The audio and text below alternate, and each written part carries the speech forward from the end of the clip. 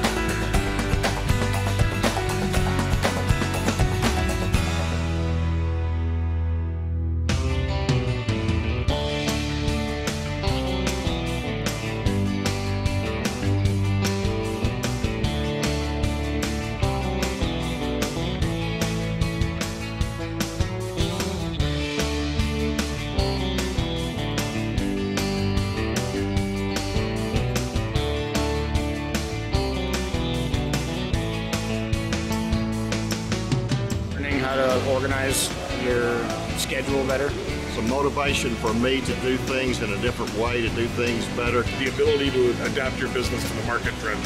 More focused orientation on things. Help your employees achieve what they'd like to achieve as well. How to advertise without spending a lot of money. Teamwork makes a successful company, and without teamwork, you don't have a successful company.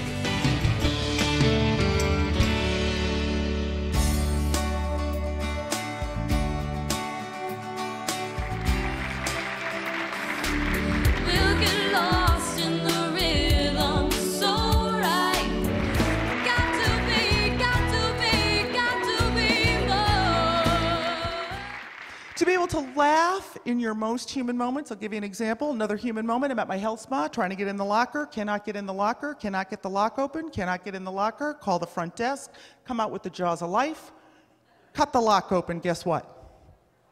Not my locker. Would you call this a human moment? Here's my all-time favorite, paper or plastic, and I am not making this up. This man actually said this. He goes, paper or plastic? I go, surprise me.